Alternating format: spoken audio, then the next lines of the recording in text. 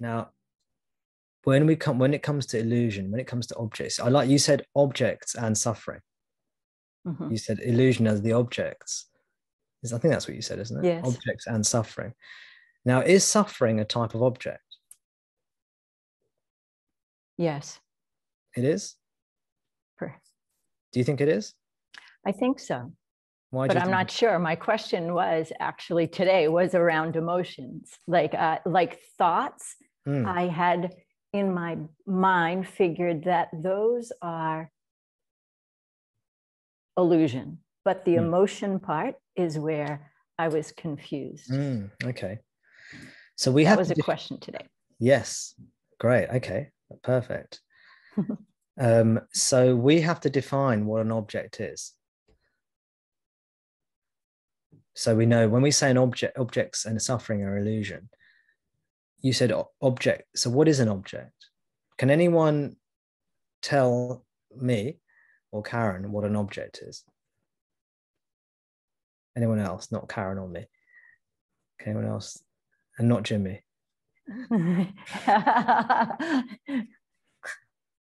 Demetrius. Oh, sorry. Yeah, Demetrius. I guess you could say something that you can perceive. Yeah, that's right.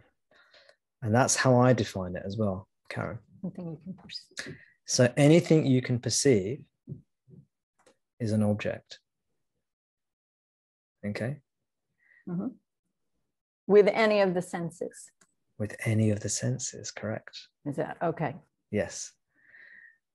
Or with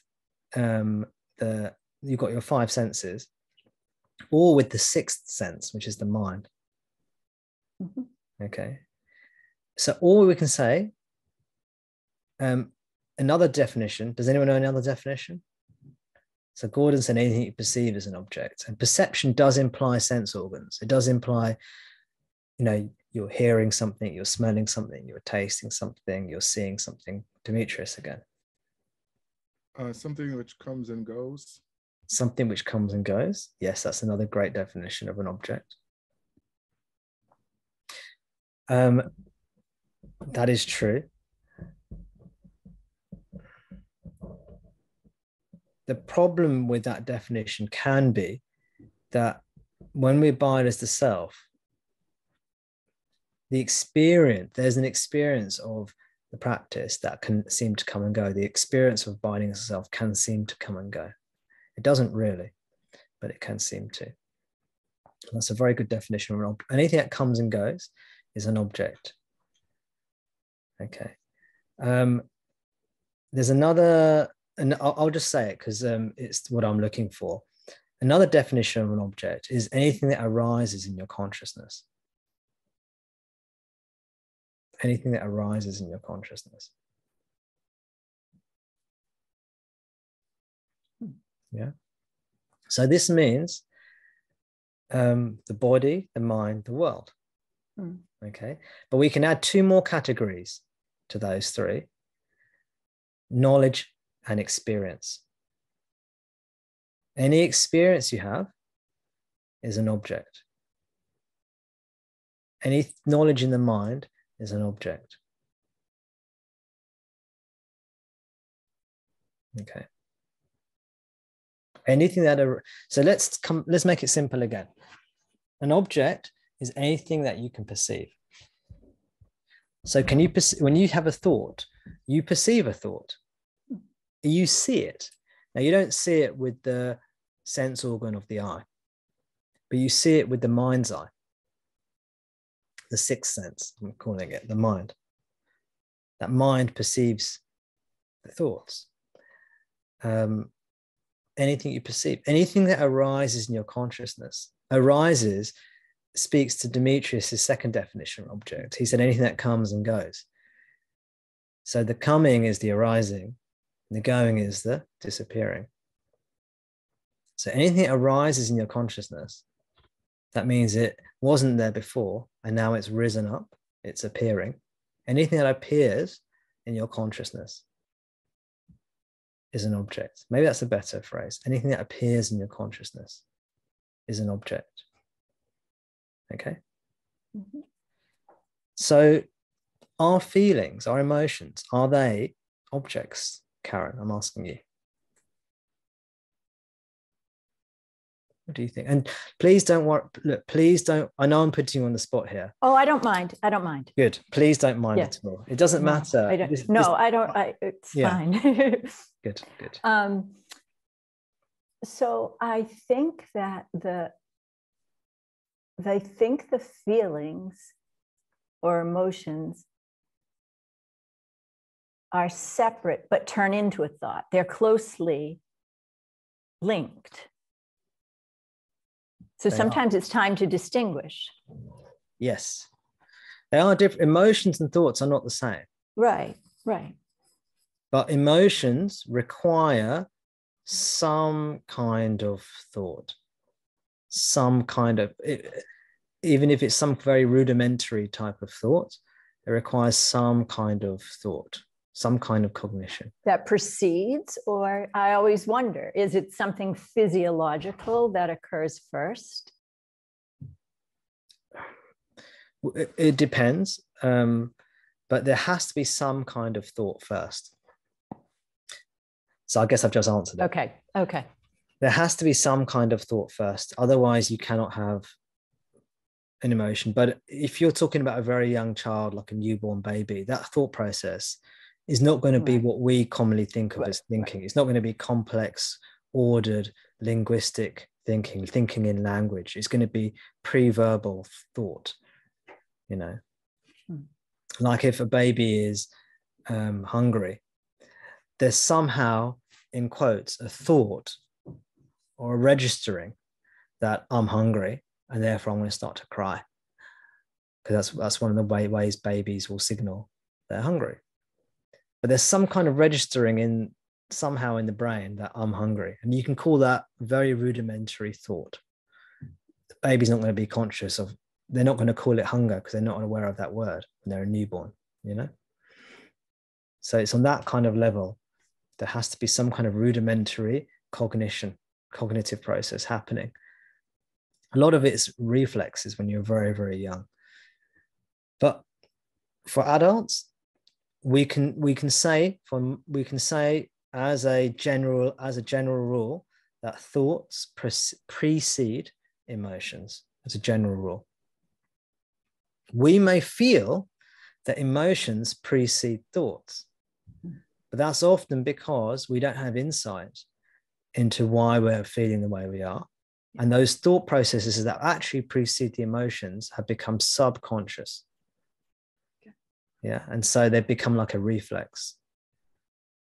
So yeah, you can feel an emotion very quickly, like an avalanche of emotion, and not really be aware of the thought process that underlies that. And the less psychological work you've done, the less psychologically you are aware of yourself, the more it'll feel like emotions sometimes precede thoughts. The more you analyze and look into your thoughts and emotions, the more you'll generally come to see that there's always a thought process that underlies an emotion, almost always. From a practical point of view, we can say the thoughts come before the emotions. Yeah. So if you're scared of something, you can't be scared of something unless you have some understanding or thought about what it is you're scared of. Do you see? Mm-hmm. You know, if and I sometimes give the example, if you're standing on some railway tracks, some train tracks, and a train's hurtling towards you at high speed. Now it's natural and intelligent in that context to be afraid, because a train's hurtling towards you at high speed and you're standing in the middle of some train tracks. So it's an intelligent response to be afraid. If your brain wasn't functioning properly, say you weren't able to think, you know, say you had a very severe form of dementia, or somebody had injected you with a drug, which meant that your brain is not working. You could still see and speak, but you just couldn't think. You might not even recognize what a train, if you had severe dementia, you might not recognize what a train is. You might not recognize that you're standing on the train tracks. You might not recognize that if this train hits you, it can be very damaging for the body. So you don't feel fear, you just stand there with maybe with a smile on your face as this train hurtles ever closer towards you. Yeah. But if your brain is functioning, immediately your brain will recognize the threats, and that's thinking. That's a thought process, as I've demonstrated by giving you the case of someone with severe dementia in which that thought process isn't there. The fear response may not be there, the emotional response. But if you just put yourself in this imaginary situation again, when you're standing on the train tracks, you see the train, the first thing you would probably experience is fear. You just get a jolt of fear through your body. You wouldn't be aware of the thought process. Right. It would just be so quick. There's a train, I'm on the train tracks, I'm in danger, vroom, fear, panic, anxiety, stress. So what you feel first is most people, especially strong emotions, they'll feel the emotion first. But there is a thought process that underlies it. You can see in that example. Yes. Yes. And all other emotions really follow that kind of pattern pretty much. The ones we care about, certainly. So back to my question for you, Karen. Yeah. Are emotions objects? I don't know. Okay. Good. Great. That's great. What is often if I ask something you perceive, right? Something you can perceive, yeah? Yes. That's the first definition, yeah. If I'm asking you guys questions, any of you here, and you get the question wrong, that can be very beneficial for you, by the way, because it means the teaching can stick more firmly in your mind, hopefully, if I'm teaching well to you. So give me the two definitions of an object again, Karen, if you can. It's something that you can perceive. Yes, that's definition one, yeah? Can you remember the second definition? Something that can't come and go. No, an object. It can come. That can come and go. Excuse me, can come and go. Yes. But the two definitions I'd like to stick to is the first one, as you said, it's anything you can perceive as an object. Mm-hmm. And the second definition is anything that arises in consciousness. Okay. Remember? Anything that appears in your consciousness. Yeah. Mm-hmm. And that second definition is something that comes and goes, essentially. It's the same, it's a different formulation of that same definition. Does that make sense? Mm-hmm. Anything you don't understand about that? No, I get that. So an emotion, is an emotion an object?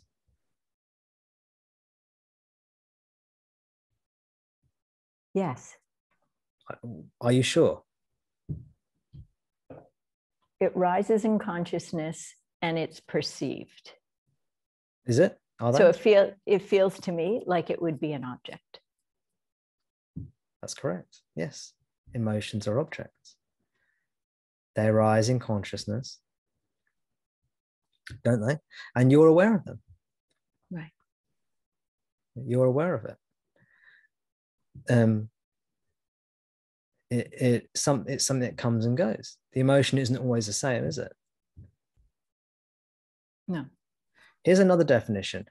Anything that changes.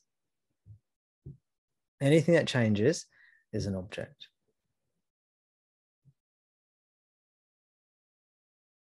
It's the same thing as Dimitri said. Anything that comes and goes. Mm-hmm. That means it changes. Right. It's another aspect of change. Yeah. These are objects. Now, where you're getting confused is the difference between what Jimmy called gross and subtle objects. Okay. Did you hear that bit where he said gross and subtle objects? Yes. Yes. So I often define what a gross object is and what a subtle object is. Would you like me to do that for you? Yes, please. So a gross object, gross means, in this context, it means coarse. Yeah. As opposed to subtle, which means fine. So coarse and fine. It doesn't mean gross as in disgusting. It means gross as in coarse or larger. Yeah. So gross objects are anything that's perceived by the sense organs. Yeah, these are your everyday objects that we would consider it to be external to the body mind. Okay. Or even you could say, like, if I could see so tables, chairs, cars, buildings, the clouds in the sky, the stars, the sun. Yeah, these are all gross objects. Yeah. And if I can see my hand here, this would be a gross object. My hand's a gross object as well. I can see it with my eyes. Yeah. Now, a subtle object, well, I should say gross objects, again, if we take the commonplace view of reality, and gross objects are in the public sphere, or at least they potentially are. So if you can see a bus, someone else can see the same bus, and you can talk about it and you can compare notes. You can say, what color is that bus? And your friend says, oh, it's a red bus. And you can say, yes, I agree, that is a red bus, you see. How many windows does it have? Oh, it has this many windows. Yes, I agree, it has this many windows, yeah? And you can both see the bus, whatever gross object you're talking about. How many fingers am I holding up? You're holding up 2 fingers, Tom. Yes, that's correct. I'm holding up 2 fingers, this kind of thing. These gross objects are in the public domain, potentially. The reason I say potentially is that, you might be sitting in a room in your house where no one can get into the house apart from you, and you're looking at a chair. That chair would be a gross object. Now, no one else can see it. It's not in the public domain, meaning that no one else can see that chair because no one else is in your house or in your room. But it's potentially in the public domain. Potentially, someone else could see the chair, right? Subtle objects are those things that are perceived with this sixth sense, the mind. Okay, they are your thoughts, your feelings, your emotions, your imaginings, your imagination, your ideas, your knowledge, your dreams, spiritual experiences, your so-called inner world. Yeah. I get that. Sorry? Now I get that finally. Got it. Yeah. They're subtle objects. Mm-hmm. Now, if gross objects are public, these are private. Meaning, if you're thinking a thought, ordinarily, no one else will know what you're thinking unless you tell them. If you have an emotion, nobody else knows for sure what you're feeling. I mean, it might be very obvious that you look happy or you look sad, but the actual emotion itself, so you can give clues, you can give outward clues on what you're feeling, but no one else can actually perceive directly the emotion that you're perceiving. So it's private in that sense. And is that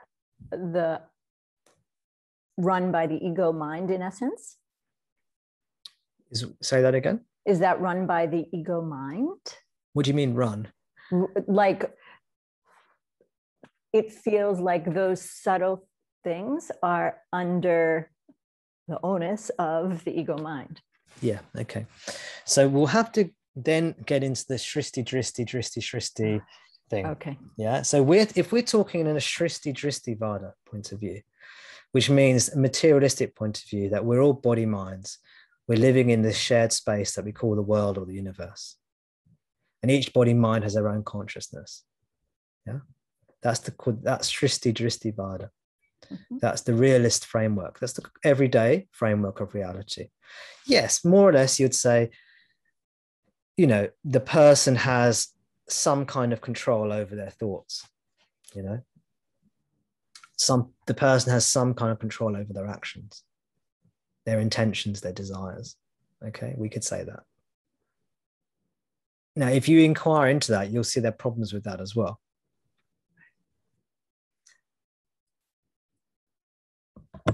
From a shristi point of view, everything is a projection of the mind. Shristi point of view means consciousness comes first. Right. Yeah. That consciousness is the seat of everything, and everything we see, gross or subtle, is actually a manifestation of consciousness. Yeah. What actually happens in the view that Bhagavan puts to us, he advises we take the view, which is that there's pure consciousness. Now, within pure consciousness, there appears to appear the I thought, which is the ego, which is the I am the body idea. And this I thought then projects the entire body, mind, and world. So that everything you see, hear, feel, touch, anything you think, any emotions you have, any imaginings you have, any experiences you have at all, that is all projection of the ego. That is all ego.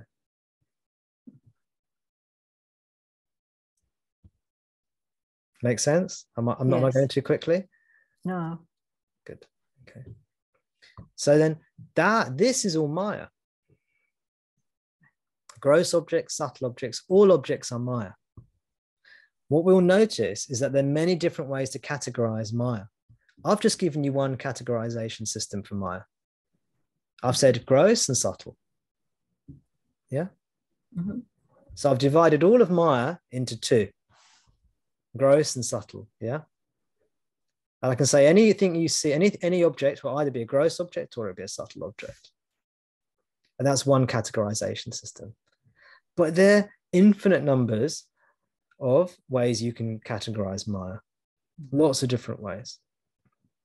So all categorization systems are only for Maya.